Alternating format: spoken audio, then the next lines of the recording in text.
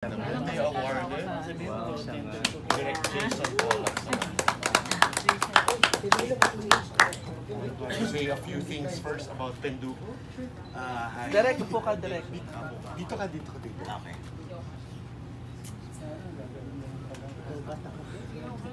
Hello. Hi, Direct. Ayun. So, Finally. surprise. Surprise. Okay, so I'm very honored na sa akin na napunta itong pagdidirect kay PENDUKO. I've seen the past films and the comics. And what I love about PENDUKO is kasi ako po, hindi nyo na itatanong, before I became a filmmaker, I was a culture worker. Wow. So, May reaction. na-pressure ako doon sa wow. Ang talagang thrust na ginagawa ko nun, using film or video to promote Filipino culture, especially sa hometown ko sa Pampanga. So now, after doing a couple of romance films to, break through the industry, I want to get in touch again dun sa side ko na yon, na using media to promote culture.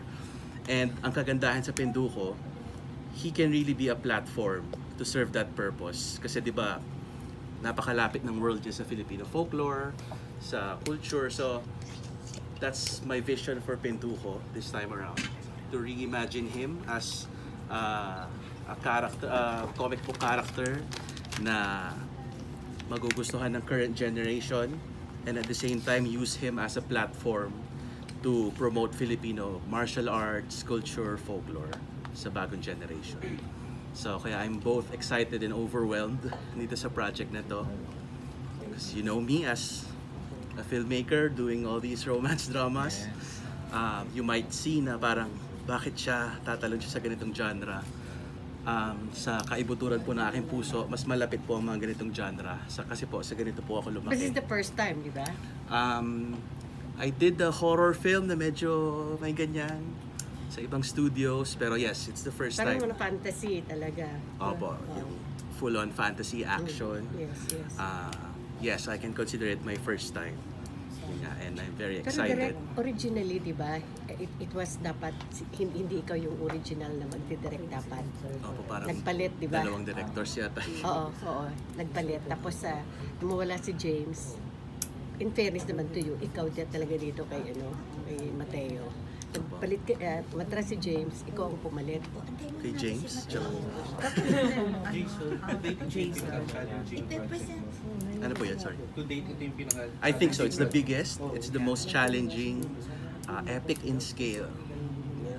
I'm very excited. Right now, I'm still finishing the script kasi ako rin po yung writer. Nangangalahati na po ako, so tignan natin, siguro, hopefully this year pa rin mag-start. How different is this from the three, may tatlo na kasing nauna, dalawang Jano at saka yung Efren Reyes Sr. So, anong kaibahan mo?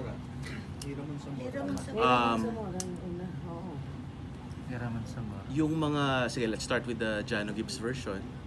It's more of on the comedy side. Meron pa rin naman comedic elements itong reimagining ko ng PENDUKO. Pero I want PENDUKO to look cool sa mga millennials especially. Kumbaga, I want the Filipino millennials to see PENDUKO as a character na hindi mo siya pagtatawanan lang. Hahangaan mo siya the same way that we look up to all these superheroes na galing sa ibang bansa. Ganun ang vision ko for PENDUKO. Just cut it short for a while. This PENDUKO movie is a project of Viva Films and Epic Studios, produced by Epic Studios, who's also a partner of Signal. Okay, we'll bring in a new director also. He's the action director. IP. Yeah. Jason, just give us lang briefly explain yung stigma sa culture or a cultural worker. NCC got the action director. Specific institutions. He is the same I action was very director active who did with the Maria Center and for Bypass. Kapampangan Studies sa He's going to Pampanga. do Pero yes, naging training NCCA din ako and sa cinema committee. for this is Yun, mostly ang ginagawa ko na talaga gumagawa ng anything Kapampangan, film, short films, music videos. Bypass.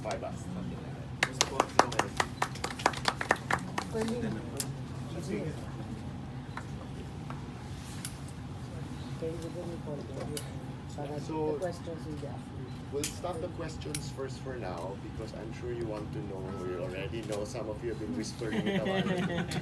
We'll show you a quick AVP of his training. Para makikita ako sa Okay. I think it's